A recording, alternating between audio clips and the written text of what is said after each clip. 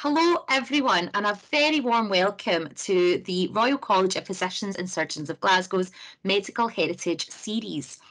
If you haven't joined us before, each year the Heritage team at the college pulls together a programme of events focused on all things medical history.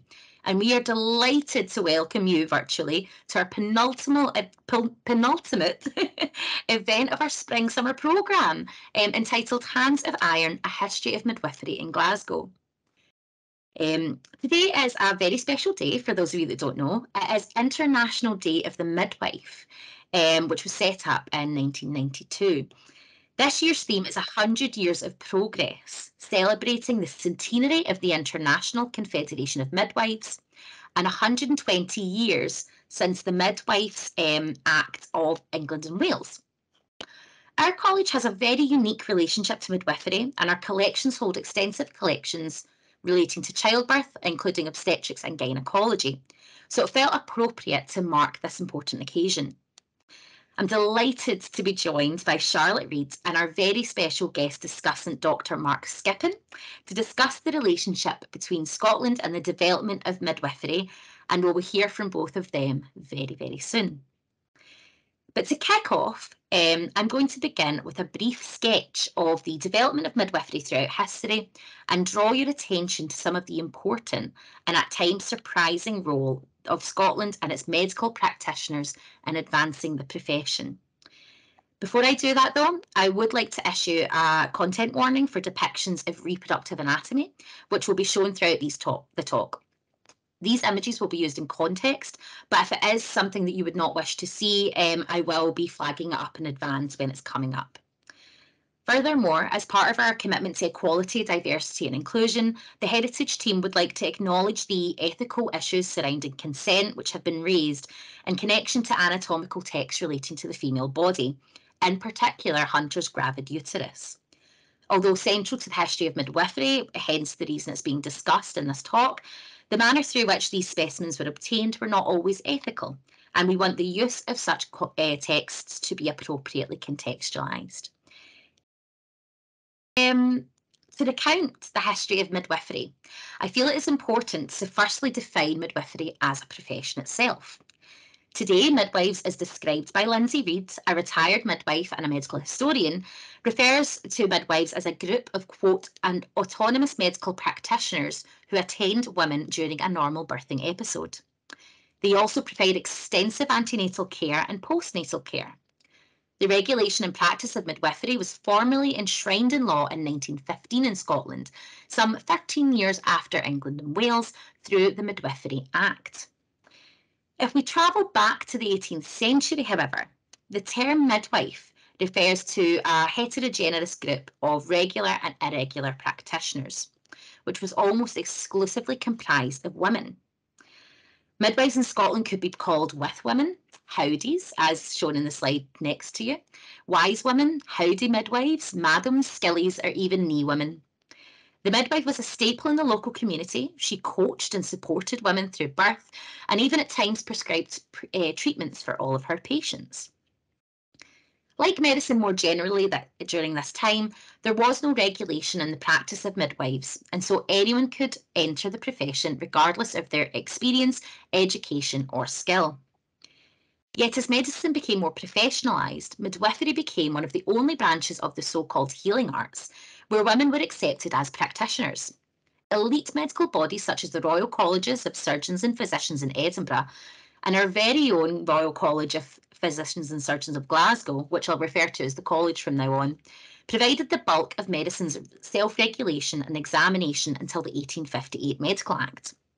And although the college refused to admit women as medical professionals in the 19th century, they were more than willing to license them to practice midwifery from as early as the 1740s. In fact, the college were the first medical body to attempt to regulate midwifery in Britain, requiring anyone practising midwifery in the west of Scotland to sit an examination to receive a licence. And you can see that in the next slide. 1 month after passing this act, in December of 1740, the college licensed Helen Baxter, Elizabeth Boyd, Mary Dinning and Jean Scott, quote, to the full and free practice of midwifery within all and every part of the faculty's bounds, unquote. This represents one of the earliest forms of legitimising women's role within medicine and highlights the acceptance of female medical practitioners and the practice of midwifery. However, from the 1730s, a number of outstanding developments would transform the practice of midwifery and carve it into a series of distinctive specialties, which we would now consider to be midwifery, obstetrics, and laterally gynaecology. But we're going to focus on those first two for the duration of this talk. As I just mentioned, midwifery was considered to be an exclusively female practice and it was accepted by the medical elite in Scotland, as well as the rest of Britain, up to around the mid-18th century. Yet it would be false to say that men were not involved in childbirth. In reality, surgeons in particular played a crucial role in attending challenging births, which required surgical interventions. Sadly, at the early stages, often these instances required the surgeon to attend following a death in childbirth, and often he would not be dealing with a living patient. Thus, medical men's role in childbirth practice was considered peripheral, deferring to the midwife until crisis deemed it necessary for him to intervene. Yet, as we can see in the following slide, from the mid-18th century, the term man midwife increasingly became adopted to refer to medical men who attended both natural and stressful births. The rise of the man midwife, because a man could not just be a midwife on his own, emerged in tandem with medical men's increased interest in women's reproductive and maternal health.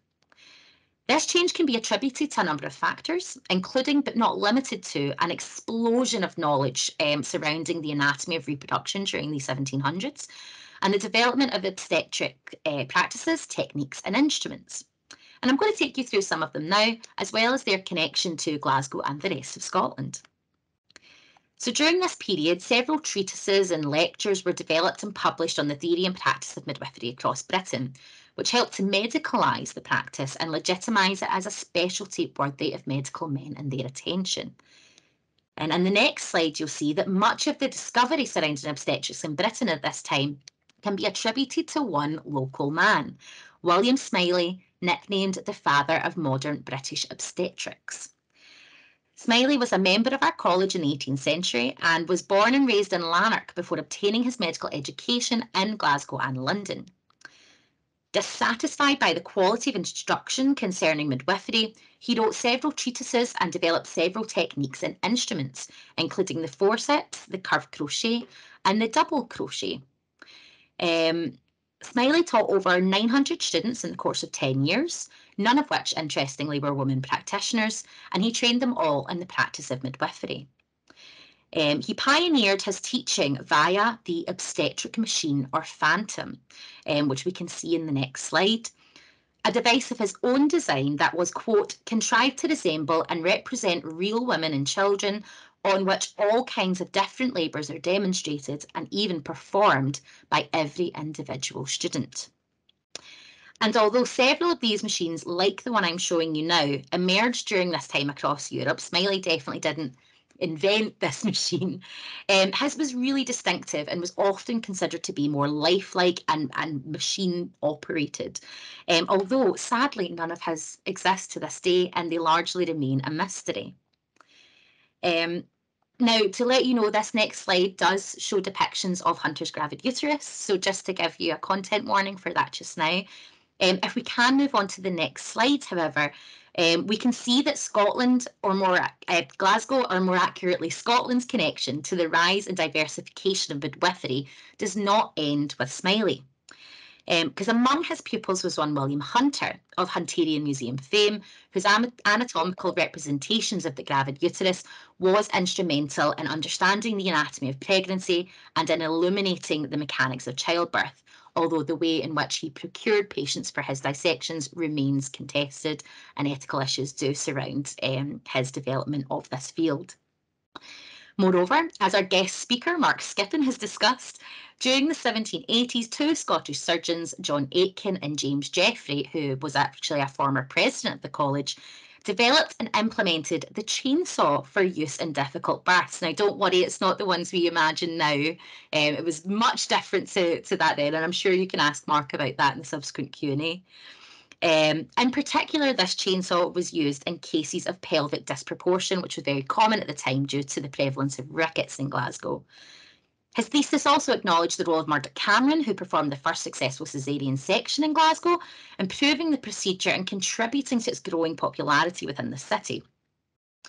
By the early 19th century, instruction in midwifery was mandatory for anyone wishing to obtain a medical licence in Scotland, some 80 years earlier than England and Wales.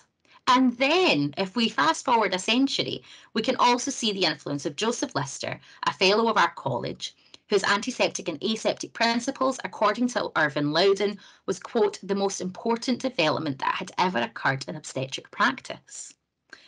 So these developments in education, knowledge exchange, techniques, instruments, and practices contributed to the medicalisation of childbirth and the rise of obstetrics.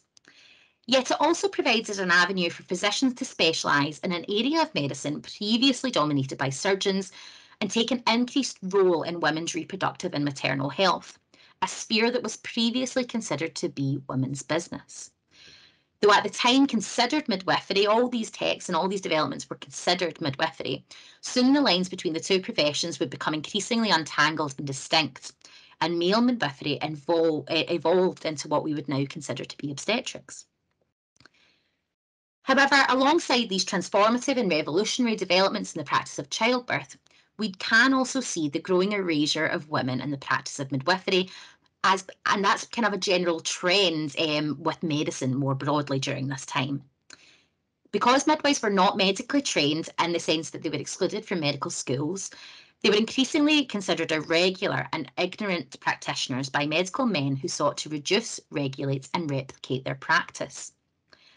As medical men took greater interest in midwifery, so too they contributed to growing anxieties surrounding the skill and knowledge of the original, i.e. female midwives. Indeed, the college's rationale for licensing midwives in the 1740s was in part the result of having considered the many dismal effects of the ignorance of midwives, quote unquote. Now, it's important to note that this was a very accurate and fair assessment of the practice of midwifery during this time. It was indeed unregulated, and so the quality in practice varied greatly. However, this was also the case in medicine and surgery. And although the college licensed exclusively women in the first decades of their midwifery examination, it is nevertheless clear that gender contributed to the attacks on traditional midwives during this time, and their licensing of women declined sharply throughout the 18th century. Eventually, women would actually be formally excluded from their licenses. The rise of man midwifery thus also occurred alongside attempts to professionalise medicine, curate professional boundaries, and create a professional identity for the medical profession, which was inherently male. So if we can move on to the next slide, we can actually see the role of gender and negative attitudes towards female midwives very clearly in the texts and treatises written by male midwives. Several treatises written by British doctors during this time condemn the female midwife while simultaneously justifying their increasing medical control of childbirth, further demonstrating their professional aspirations. For example, in Smellie's text written in 1790, he begins by giving a comprehensive history of midwifery, stating that, quote, in the first ages, the practice of this art was altogether in the hands of women. Women would have recourse to none but persons of their own sex and diseases peculiar to it. And this shows the aversion of medical men in dealing with women's bodies at this time. But he then states that midwifery knowledge had been, quote, buried under rubbish of ignorance and superstition because the assistance of men was seldom solicited, suggesting that men's exclusion delayed the development of the profession. Later, Smellie also argued that, quote, due to the weakness of her sex, unquote, the midwife, quote, can hardly be supposed mistress of medicine. In his text then, Smellie simultaneously denounces the work of women and prides himself on the accomplishments of medical men in rescuing the profession, for lack of a better word. But Smellie is not unique in his views, however, and we can see this in the following slide. As lecture notes obtained from Dr. James Young Simpson, an eminent professor of midwifery in Edinburgh between 1760 and 1769, further notes that, quote, the science of midwifery is but very modern, and what chiefly delayed the progress of it is it being confined to the hands of women. It's surprising that they were allowed to blunder on so long as they have done among all nations. As attitudes towards female practitioners continued to sour, women were also increasingly excluded from courses in midwifery. And we can see this again in Glasgow via lectures provided by James Muir, a surgeon and member of our college. Although women were allowed to attend, it was restricted, with Muir stating in his advertisement that, quote, "No woman will be admitted to these lectures unless her character for sobriety and prudence is attested by some person of reputation." The same reputation kind of, I guess, statement was not necessary for men.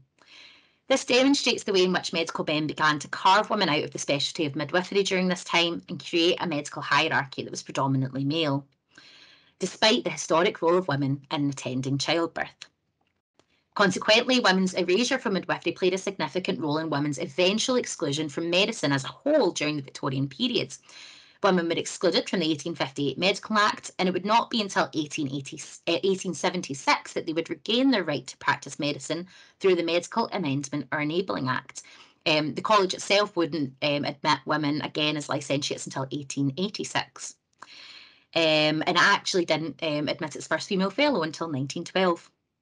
Interestingly, from this point, we see women return to their historic profession, with female medical practitioners increasingly focusing on specialties relating to women's health, such as obstetrics and gynaecology, which my colleague is about to discuss in a moment, but I'll save that for then. So to conclude with the final slides, the question still remains, did man midwifery improve experiences of childbirth? Well, it's undeniable that the developments in obstetrics from the mid-18th century had a revolutionary effect on patient outcomes. From a time when infant and maternal mortality was exceptionally high, these developments reduced death in childbirth considerably throughout the 18th and 19th centuries. With greater access to medical education, male midwives could recognise and treat unexpected complications during birth with greater efficacy and apply a host of instruments, medicines and techniques to protect both mother and child. Yet some historians and even some contemporary commentators, which included medical men themselves, it wasn't just women, argued that their assistance was too invasive and the increased use of obstetric instruments in particular added to the dangers of pregnancy during this time. And as our discussant Mark Skippon notes, the development of obstetrics is far more than a battle of the sexes, but rather a fight for professional control, autonomy and agency across several competing actors. But it's also true that the gender balance in midwifery has also reversed back to its original equilibrium. In 2018, 99.7% of UK midwives were women, representing perhaps a full circle moment in the profession of midwifery. These are themes which we will no doubt discuss during our Q&A, yet what cannot be debated is the overwhelming significance of Scotland's contribution to the medicalisation of childbirth and the history of midwifery and obstetrics. Thank you very much for listening. And you can end slides there, Kirsty. Thank you. Okay, great. So thank you very much for taking the time to listen to our introduction. With that, as I mentioned in the talk, we are about to move on to our next speaker, and I'm delighted to pass on to my colleague Charlotte Reid. Charlotte is a postgraduate researcher from the University of Strathclyde, and she is currently completing her MSc in health history. We have been really lucky to have her over these past few months as a research intern, looking into our obstetric collections. And as I said in the talk, Charlotte, I don't want to preempt you whatsoever, so feel free to take it away whenever you're ready. And likewise, Kirsty, if you can share slides whenever you can, that would be great too. Thank you.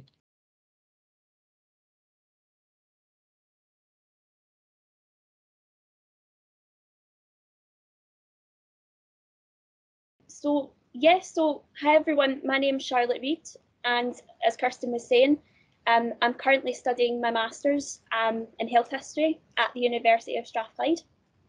And the college here in Glasgow, they've been very accommodating, and they've allowed me to carry out my research here at the college as part of my work placement. So before I briefly discuss my research findings, I just want to say a big thank you to the Heritage team for including me as part of this event. So a big thank you to Claire, Kirsty and Ross for including me in all this. They've allowed me to use the library and their collections, and there's a lot in their collections that I could have rummaged through all day, I'm pretty sure. So for my research, I've been looking into the Glasgow the Glasgow Obstetrical and Gynaecological Society, and I've been looking at how the society gradually accepted more female professionals. And as Kristen was saying, this was a medical field that women were more accepted by male members across a great period of time, I should say. So I'm pleased to say that there is a rise in female membership throughout the society. So moving on to my next slide, Kirsty, if that's okay. Thank you. So I was looking at the period between 1893 and 1911, and I found out that, well, I was happy to find out that 17 women joined the society, and they started appearing in the monthly meetings, which I found very informative, because you can see throughout my research that I was looking into, they become more vocal in their research findings. So in my following slide, if that's okay, Kirsty, this is all the names that I've managed to draw out from my research of the women that joined the society. As you can see, there's quite a lot. But the one that stood out to me was Jane Boys, and she was very important to the society because she was the only one that I could find that passed her triple qualification here at the college. So with my research, I was asked to examine the minutes book here at the college, and I found it to be very informative.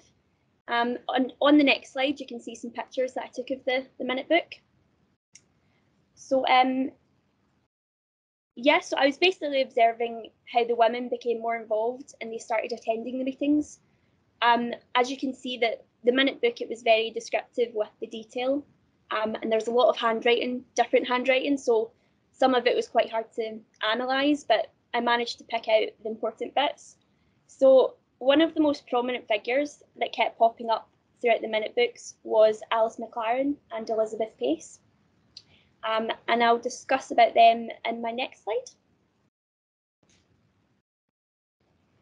So as you can see in the top right corner here, we've got a picture of a building. So this was the Glasgow Women's Private Hospital around about 1900. And here, Alice McLaren, she served as the superintendent there at the hospital, which I found to be pretty cool. And one thing that I didn't know about Alice McLaren was that she was the first female practitioner and gynaecologist in Glasgow. So I didn't know that until I was actually doing my research, but I wish I knew that sooner. And she was also friends with Elizabeth Pace, who was also in the society. I think that they actually shared a house together, and they were quite active within the women's suffrage movement, which I thought would be very beneficial towards the meetings, actually, because I think it sort of encouraged them to voice their medical findings that they found whilst working.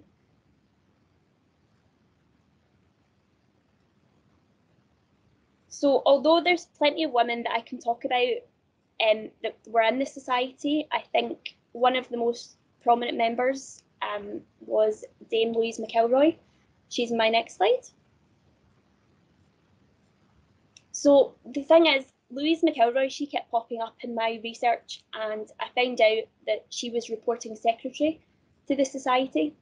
And I just found this awesome because she attended, I think she basically attended every single meeting. And sometimes she was the only female that was there. Sometimes it was Elizabeth Pace, but the woman that most popped up was Louise McElroy. And she just gave so much research contribution to the society. And there's lots and lots of information in these minute books with Louise McElroy's findings as well. That's the end of my slides. Thank you so much for giving us such a nice overview into the work you've been doing with the college, and in particular the minute book of the Glasgow Obstetrics and Gynaecology Society. The only thing I knew about it was that we had them. Yes. So it's really interesting to see that you see that increase in kind of women towards the end of the 19th century and the start of the 20th. That's wonderful. Thank you so much. Just a reminder again, if anybody would like to ask any questions or add any comments into the chat, please feel free to do so. We are now going to move into the discussion portion of the Q&A, and for that reason I would like to formally introduce and welcome our very special guest discussant, who you've already heard his name multiple times, Dr. Mark Skippon. He has no doubt been waiting very patiently to contribute to our conversation, and we're delighted to have you. Mark is the Associate Director of Marketing and Market Insight at Swansea University and a historian of medicine, because clearly those two jobs, you can't get enough. And as I discuss in my talk, he's perhaps most famous for his discovery of the invention of the chainsaw and its connection to childbirth. And I'm sure that sent some shivers down the spine of some of our attendees. But as I mentioned in the talk, it's not exactly what we think. His research into Scottish obstetrics, particularly in cases of pelvic disproportion, has been invaluable for recounting this history today. So I'm really delighted to have you with us, Mark, to discuss midwifery and to have your expertise. Before we start, would you like to maybe just say a few words about your background, your interest in the topic, and then maybe some things, some themes to perhaps get us started? Thank you very much. Thanks very much, Christine. Can you hear me okay? Yep, can hear you great. Thank you. Excellent. Yeah, as Christine said, it's been a little while since I was involved in this field. I'm now responsible for admissions at Swansea University, but this is an area that's very close to my heart because I spent about 8 years just immersed in it, a lot of that time in the Royal College. So initially I did my anatomy degree at the University of Glasgow. During my anatomy degree, I did a research dissertation on Professor James Jeffrey, which is where the chainsaw connection comes in. That was published in the Scottish Medical Journal a couple of years later, and it's still going now, strong. People finding interest in that, which is fabulous. After that, I went on and did a master's in history and then a PhD in history of medicine at Glasgow, under Anne Crowther and Malcolm Nicholson, who some of you in the audience will know. And I actually spent quite a bit of time referring to Alison Nuttall's dissertation during mine. So really pleased to see that Alison's here as well, because I'm sure you'll be able to contribute to this discussion in probably a far better way than I can. Beyond that, when I did my PhD was on obstetric practice and cephalopelvic disproportion in Glasgow between 1840 and 1900. So a very specific period of time, partly because it was a period of time which very few people had actually looked at. And I think a lot of the work that had gone on had been around that time prior to that during the 18th century, and then post that during the 20th century, where there have been significant changes in midwifery and then in obstetrics as well. And I think a lot of the work that had looked at that period between 1840 and 1900 has suggested that that was a period of little change, or very slow change across the profession, which actually when I looked at that, and Alison has also looked at that period in Edinburgh, there are significant things that did happen during that period which have made a big impact on what's happened since then, which we can talk about a bit more during the discussion. I think the things that I was particularly taken by when you were talking, Christine and Charlotte, were two things. One, obviously, there's the gender and the medicalisation of childbirth. That, as you say, it's not as clear cut as men versus women, which it can sound like as you move across it. But there's a whole range of different factors that were playing their part in that. And I think there's a really good point that you made at the beginning, which was the quote from Smellie, where he talks about the science of midwifery. That's really interesting because he talked about science there to try and differentiate male midwives from the female midwives at that point. They carried on having to, or using that and trying to make that point that they were based in science for more than a century. And it wasn't so much that they were trying to differentiate themselves from female midwives as we got later on into the late 19th century, but it was rather against other medical professions. during the 19th century, in most cases, the male midwives or obstetricians, as they then became, often would have to defer to the knowledge of surgeons and general practitioners rather than being able to take responsibility for themselves. So they were constantly striving to try and demonstrate that they knew what they were doing, and over what those other professionals were doing within the same within medicine. The the element that came out, which is particularly relevant to Glasgow and to Edinburgh, and then to the rest of the world, latterly, was the workaround that Lister did in Glasgow that had a significant impact on how obstetricians were perceived within the environment. And part of the work that I did was looking at, as Christine mentioned very briefly, the work of Murdoch Cameron around caesarean section. So um, when Lister put forward his approach for antisepsis back in 1867, when that was first published, um, that obviously made a massive change across the medical world and surgery in particular as the decades went by. However, initially it was quite slow progress. It wasn't that instantly everyone jumped up and listened and changed their practices. But what you saw, and this is a piece of work that Anne Crowther did several years ago, was those people who were training under Lister, they really took on board what he said, and they almost went out and sort of spread the word themselves, but practiced those things themselves very quickly. So what you saw was significant changes in Glasgow quite early, within sort of the decade of when Lister's publication came out, and then latterly in Edinburgh, and then it almost spread further from that direction. Um, and with Murdoch Cameron in particular, there have been a number of cases of caesarean section that were carried out in Glasgow during the 19th century, which weren't successful. The mothers died. In most cases, the children didn't survive either. But Murdoch Cameron in 1888 performed what was the first successful caesarean section in Glasgow, only 2 weeks after the first ever successful caesarean section in Edinburgh.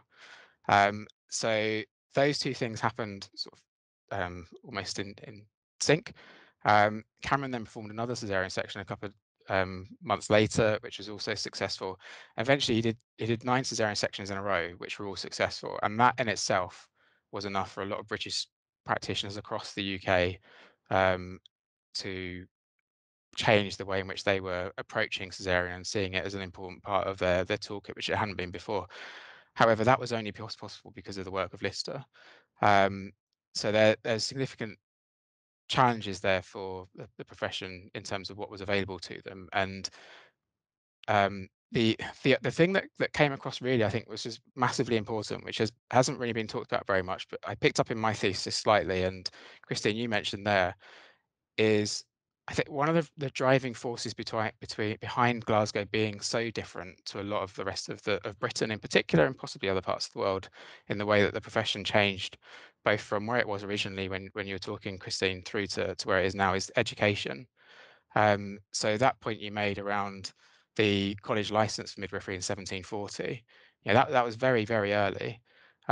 We had the situation for medical practitioners where, as you're saying, in Glasgow and in Edinburgh, um, very early on in the 19th century, they were required to have done a midwifery course as part of their medical degree in order to graduate.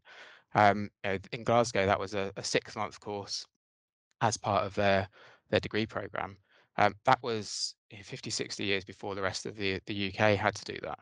Um, we know that during that period, people saw Glasgow and Edinburgh and the Royal Colleges that were there were sort of the gold standard of medical education in the UK. We had people from all over Britain coming to study. Thank you, Ross. To study in Glasgow and Edinburgh for that very reason. So the fact that midwifery was a fundamental part of the educational curriculum during that period undoubtedly would have made a sea change the way in which those practitioners that came out of those programs perceived it. And the final point I'll say before we move on to the discussion is I think we focus very much on the 18th and 19th centuries here, but Glasgow has also played a fundamental role in developments that have happened since then. One that's particularly close to me, partly because my Malcolm Nicholson, who was my PhD supervisor, worked on it, was the work around diagnostic obstetric ultrasound, which Ian Donald and some engineers, Tom and the other name escapes me, but developed in Glasgow, and that obviously had a significant impact on this field of work, and that was predominantly came about around Donald's experiences in the war, where he saw sonar and radar being used, and also his religious views and other elements that made him think actually this was something that we needed to do. So I'm going to pass back to Christine. There's plenty of other things I could say, but I want to give other people an opportunity to actually ask questions and contribute. No, do you know, thank goodness that you preempted me to speak, because I could have just listened to you continue on until the end of the webinar, because there is so much that you can point to that connects, you know, midwifery to the development of medicine more generally, development that competitiveness that emerges from time to time between physicians and surgeons and GPs and chemists and druggists and apothecaries, and you know, everybody just kind of trying to carve out those professional boundaries and distinctions. And there's so much that we could discuss. So if I can please invite Charlotte back on screen. If anybody would like to ask a question, please raise your hand. You can also use the chat function as well. If there's any questions, please feel free to let us know. See where Charlotte's gone. Make sure you're able to join us.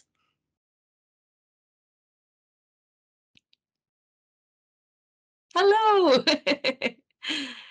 Okay, great.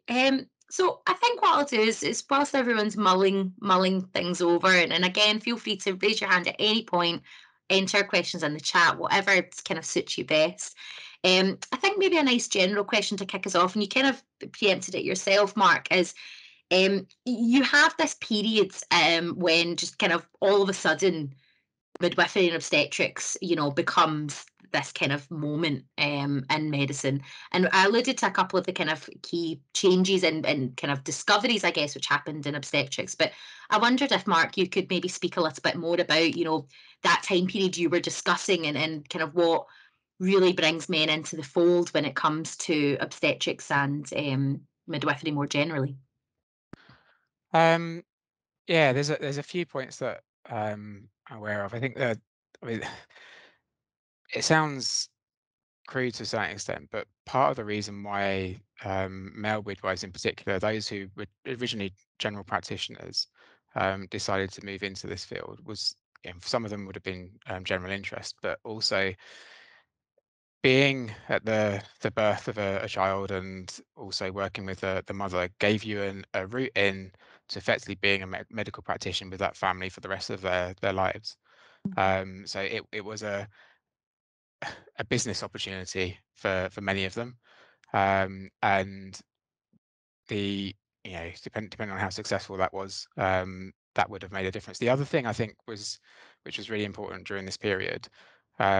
So in Glasgow um, from 1792 onwards, up until sort of the mid 1800s, there are four lying-in hospitals, maternity hospitals, that were established. Now, those hospitals were fundamental in various ways and very different to how we perceive hospitals now. The vast majority of the practitioners that worked in those hospitals, they attended births at home. Very few of them actually happened within the hospitals themselves. They were established as almost a hub for those practitioners to come together and consult within, and very few came forward. But effectively during this period, you had a whole range of medical practitioners which were competing with each other for patients in various realms almost, and they were constantly vying to try and find ways in which they could demonstrate their understanding, their knowledge, and their experience, but also that they were in a position where patients should come to them rather than to other practitioners that are there. And I think the key thing with the lying in hospitals in Glasgow in particular was they remained as hospitals where most people were being seen in their homes. This meant that male practitioners that were going into homes, um, what you see in the case notes is constant. There was never a straightforward case where they had a process that they followed. Every single individual case was different because the factors that are influencing the decisions that they made were always different. In some cases, when they went into a home, the families were particularly influential. The women themselves had a say in what happened in those situations. Their families had a say in what happened in those situations, which wasn't the case in hospitals to the same degree.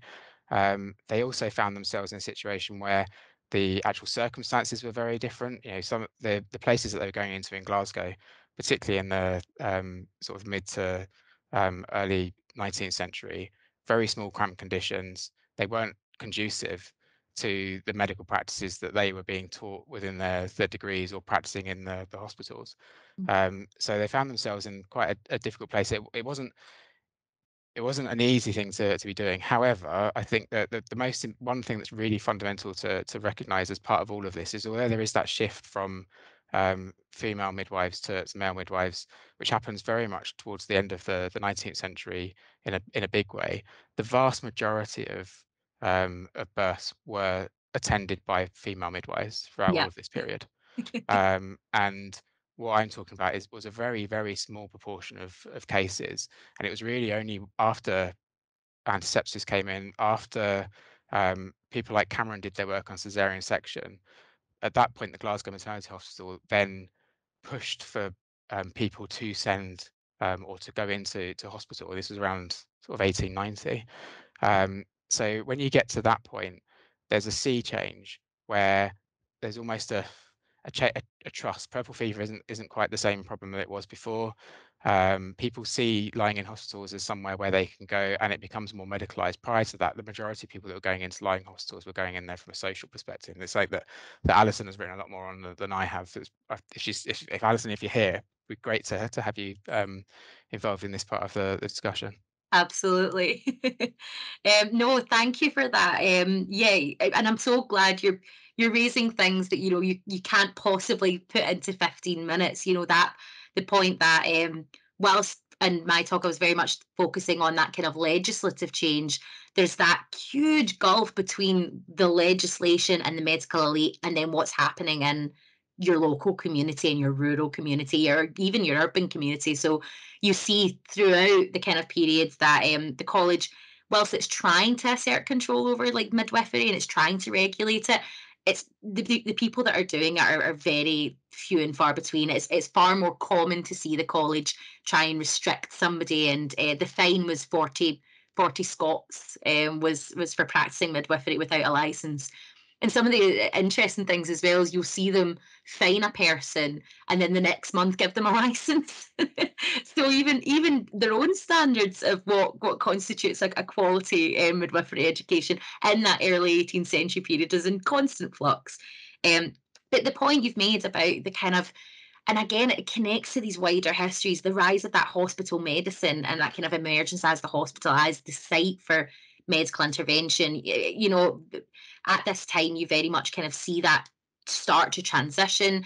Um, in terms of the lying in hospitals, what would be the kind of women that would go to a lying in hospital? Is this a free service? Is that a service that they have to pay for?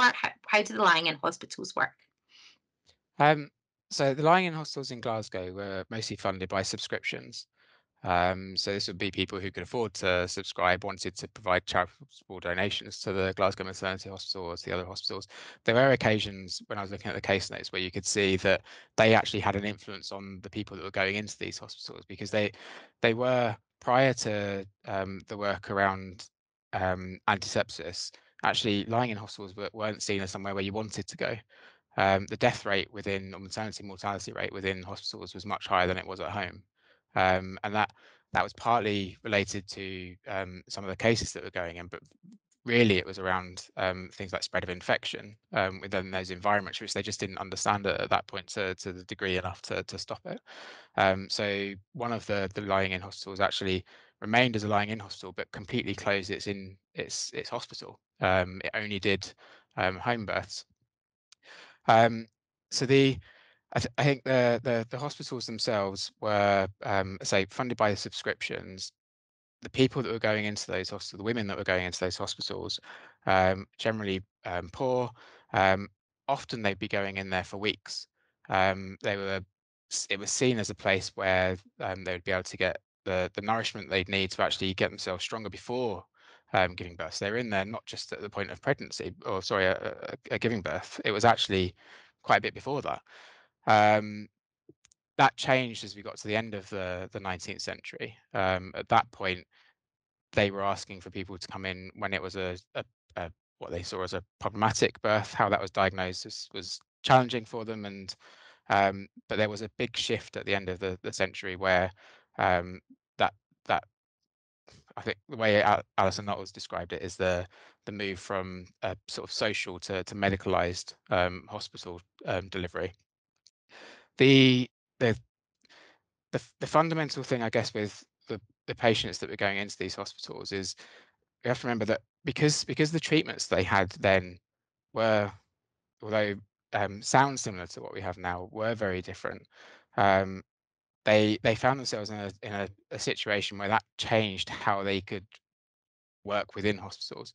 So, for example, with a cesarean section, one of the reasons why those people who followed Lister's practices just after he published his paper, they carried out cesarean sections in those, and I say before Murdoch Cameron, unfortunately the women died that those were performed on, was because the approach prior to that was very much they need to basically leave labour to last as long as possible in the hope that it will be okay. And if it wasn't okay, then try what you can before you get to cesarean section.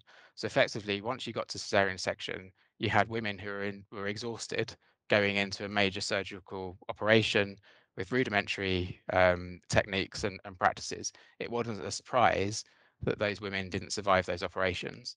When you got to Murdoch Cameron, that first case that he did was someone who they had, it was almost it was elective surgery almost. They had pre-prepared ready for cesarean section. The woman would have been in hospital for a week beforehand.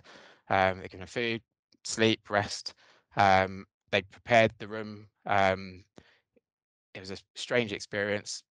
Ethanol that was in the room set fire, and there's flames that went up all the way up to the ceiling, is how he described it. So it was memorable for more reasons than one. But the situation that they put the woman in, I guess, in that situation is very different to the circumstances previously. Now, it's not to say that women who had the means to pay didn't go into hospital, but what you found is they didn't go into lying in hospitals. So there were cases of difficult births that were looked after within some of the private hospitals within Glasgow, where it's likely those women will have paid for those services. They wouldn't have wanted to go into the lying in hospitals, which were seen as something which didn't work for them from a social perspective as well as from a health perspective. Yeah, no, that's so, again, thank you so much. It really does resonate, and it again kind of goes back to even Smellie. I'm sure he cites that he attended 1,150 births, I think, and all of them were done kind of free or gratis. So there's definitely like a class element to this kind of development of midwifery, but also in kind of improving these outcomes and kind of developing the field as more and more people, see birth as what it is it's a terrifying, constantly evolving medical procedure. It's always changing, it's always evolving. So no, it's a really interesting thing to see that kind of shift from home and hospital. Charlotte, you have been looking at our Glasgow Obstetrics and Gynaecology Society minutes, which is a great mouthful, and I'm so glad I got it out in a winner. So you spoke about some of the amazing women that you kind of found. Can you tell us a little bit about maybe how they contributed to the society, or maybe some of the kind of interesting cases that you maybe found that they discussed during that time? Yeah, so the one that kept popping up most, I would say Alice McLaren. She was the most vocal one, and I think she demonstrated quite a lot of her research findings to the society. One thing that I noticed about her when she was delivering her demonstrations, she got quite a lot of questioning about it. to make sure if it was accurate or not, and she more or less said, yeah, it is accurate. But yeah, there's quite a lot of detailed like descriptions of what they showed to the society, which I found to be quite interesting. They showed like cysts and tumours and things like that, and they actually brought out the specimens of them, so everyone could have a look at. So yeah, it was quite interesting to see them, you know, gradually get more involved within that medical field as well. So I quite like that. It was quite interesting. Absolutely, yeah. And as we mentioned in the talk, you know, in the kind of introductory discussion, you know, women only really got regained that kind of right to enter medicine in 1878. And I find it so interesting because one of the reasons that women advocated often for their re-entry into medicine, or and you know, and that's not to say there wasn't other women involved at the time, there was, but one of the things they do talk about again is this, you know, women should be on hand to attend women's health issues, which is the same argument in the 1740s, which then goes away and then comes back again. And I find that so fascinating. But you also mentioned that you know, the women were very much involved in the kind of suffrage movement, and they were, you know, very politically minded. Do you see that in the case studies, or do you kind of see that more so just in your background biographic research? I think that I think I previously said I think that because they were involved within the women's movement, I think that gave them a sort of podium to sort of, you know, discuss their viewpoints and their opinions. And I think that they showed that across the medical field as time went on.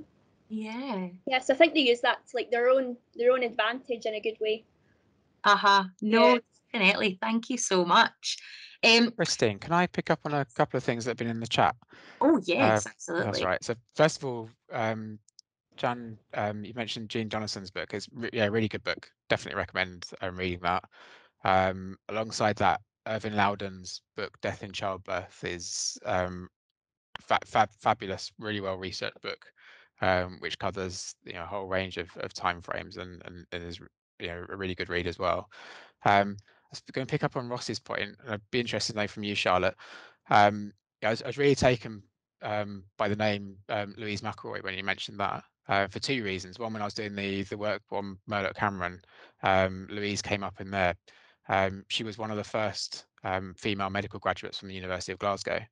And from what I remember, she became a dame because of her work in midwifery. So, you know, she's really amazing woman, and fundamental figure to the history of this field in Glasgow. And I'm wondering, I've not looked at the sources that you're talking about. I spent days and days looking at the records in the Glasgow Maternity Hospital, and then journal articles and so on, but didn't come across many of the things that you're talking about. I was wondering what things are in there. What are the sorts of things that we might be able to take away from that? Not necessarily the content itself, but what sort of things are you, you know, what types of resources are sitting there that we might be able to use that haven't been used already? So what I was using the minute books of the college. So basically it was a handwritten recording of all the meetings that took place within the college. I think the earliest it dates back, I would say about the late 1880s, 1890s probably. It goes back to, and I think you can see up until the war years, it gets less and less information, obviously because medical professionals were needed abroad and everything else. But yeah, there's a lot of entries about what their findings were, and they were basically just discussing how they could improve their practices and the field that they were working in. Mm-hmm. And as you sadly begin to complete your research with us, as Ross has said as well, you're only beginning to scratch the surface with it. Is there anything that you're kind of leaving with a bit of a comma rather than a full stop, that you're like, I might need to come back to this at some point? Yeah. I think when Claire showed me the research collection, I seen so many things I just wanted to grab my hands on and have a rummage through, you know. But yeah, hopefully you can have me back and I can have a little look through and I can find more information out. Well, what are some of the things in particular that kind of drew you, that maybe you couldn't quite look at now, but you could maybe pocket for later? Yeah, well, there was more minute books I could have had a look at. but I was more interested in that specific time period, because I think that minute book in particular I was looking at, I think that's when you truly see the transgression of the women becoming more involved within gynaecology. Absolutely, yeah. Thank you so much. And yeah, thank you very much, Mark, as well, for flagging those points. And again, second, Irvin Loudon's text, it's so, it's incredible. I know, again, just to beef up Alison Nuttall, she's got a article forthcoming very soon as well, which I'm very looking forward to as part of Janet Greenlees's work on maternal health. So I'm very much looking forward to that too. Again, just say, let anyone else know if there's any questions or comments from the audience. Please feel free to add them or raise your hand. What I would like to maybe think about just as we kind of begin to wind up is, and you kind of actually mentioned it in your talk a little bit, Charlotte, is this issue of like, there seems to continue to be a bit of a stigma, I guess, and a kind of continual kind of lacking of acknowledgement in terms of gynecology, reproduction, histories of childbirth. And I wondered if I could ask, both of you, like, just if you think that's the case, if thinking in terms of like representing heritage, is reproduction an easy thing to represent in kind of museums and in libraries? And if so, why? If not, why? Because for me, one of the things I'm really drawn to is we have an extensive gynecology instrument collection.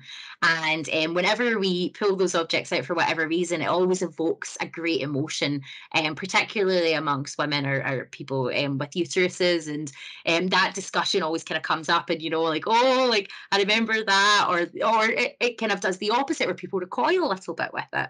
And internally, when we talk about these instruments, we think about the ethics of it, the issues of generally the stigma that continues to this day around reproductive health. So, Mark, if I could maybe perhaps come to you first, do you find this in your experience?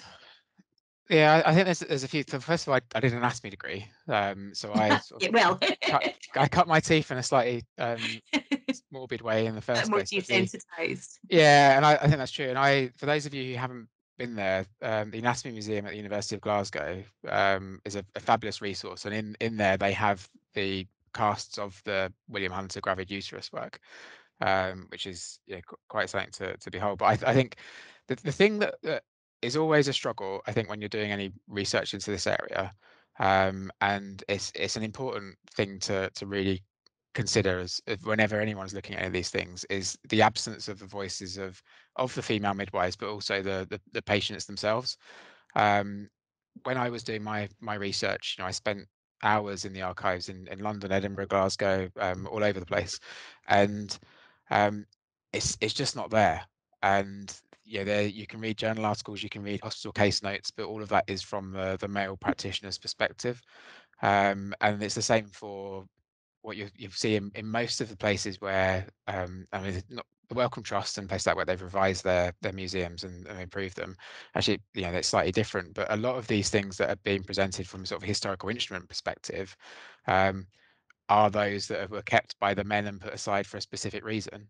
And I think we always have to think about it in that way. That there is a good reason why these things were kept or put aside or put on show.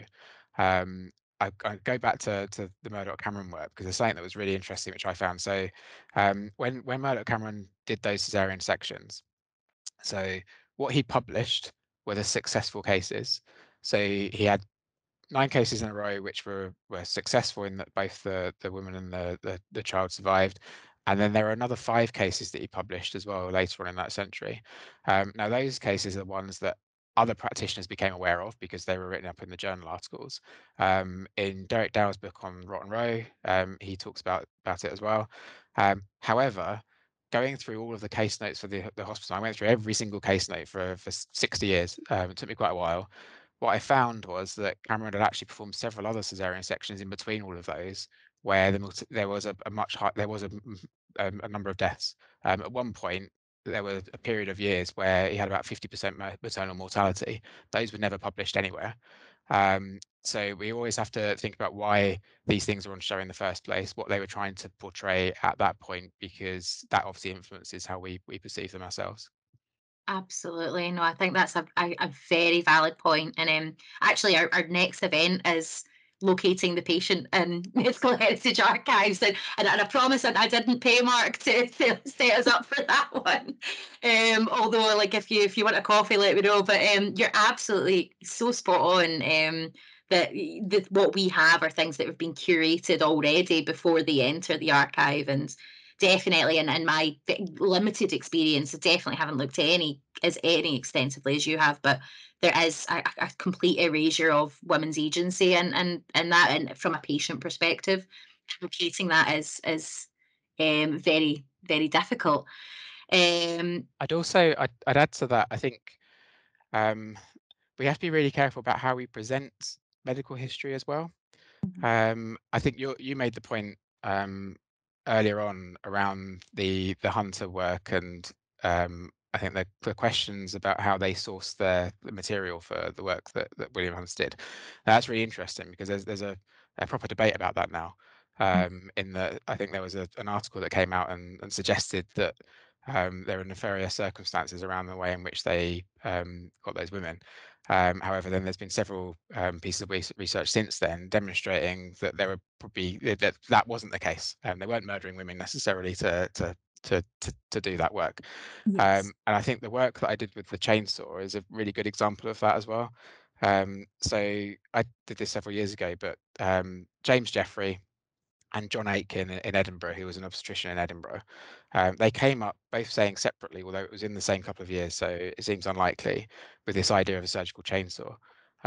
John Aitken suggested it for symphysiotomy, which was used in cases where there was severe pelvic disproportion for childbirth, while James Jeffrey was suggesting it um, for a completely different purpose, not related to obstetrics, but in the field of war and helping to excise parts of joints for people that had crushed limbs, which bizarrely the modern version of that chainsaw was shown today at the SECC at the Emergency Medical Research Conference where all the paramedics were talking about the same thing, but 200 years ago, still Wow. using almost exactly the same instrument that James Jeffrey developed in 1790.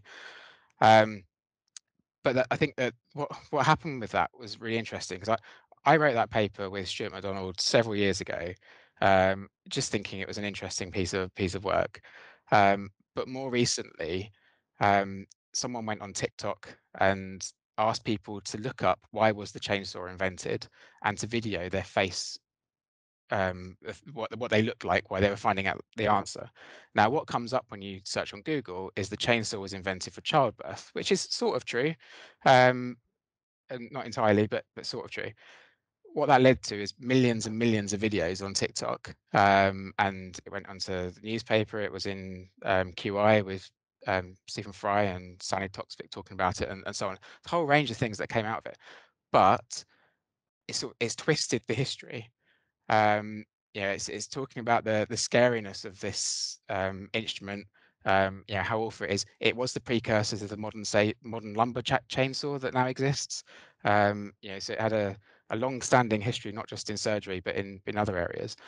But what that has done, and if you read you go on any article at the moment, because they don't refer back to the original research, but they refer to this TikTok video, it's twisted what the history of that instrument was for. And actually, it wasn't really used in symphysiotomy. It was suggested by John Aitken.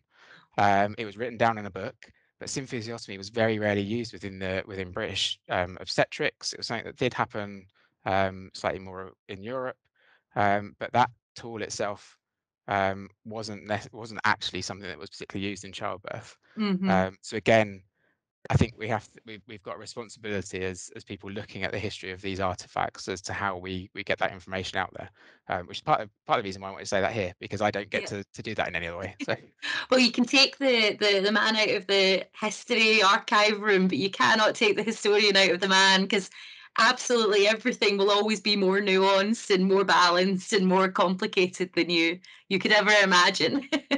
But thank you for that. I think it's a really important thing when balancing that act between telling engaging stories and then glamorizing something to the extent it becomes a falsehood. So I think that's a really wonderful and important point.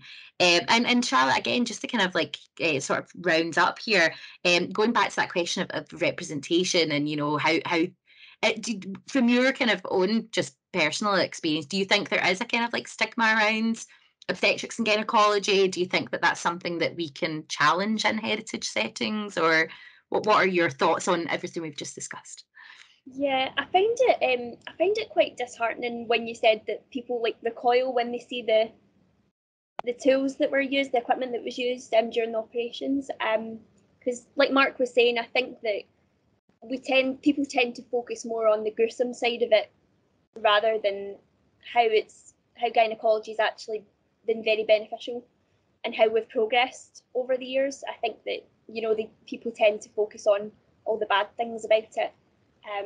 So I think that it would be good, I think, if we have more exhibits like this one, like this event, to talk more about gynecology, because I think from what I've heard and what I've been researching, I don't think it's a sector that's talked about as much as it should be. Mhm. Absolutely. And I've just got kind of Ross in the chat there. So there has been a lot of thanks for some great reading suggestions. But Ross has also mentioned that it's a really big consideration of how we present our medical heritage and something we discuss regularly when displaying our collections. Hence the reason we have that. I had that question purely. Part of our work is what we call reframed internally and externally, where we try and look at our collections in different ways and through a more intersectional lens. And you can find out more with that on our website if anyone is interested in the audience.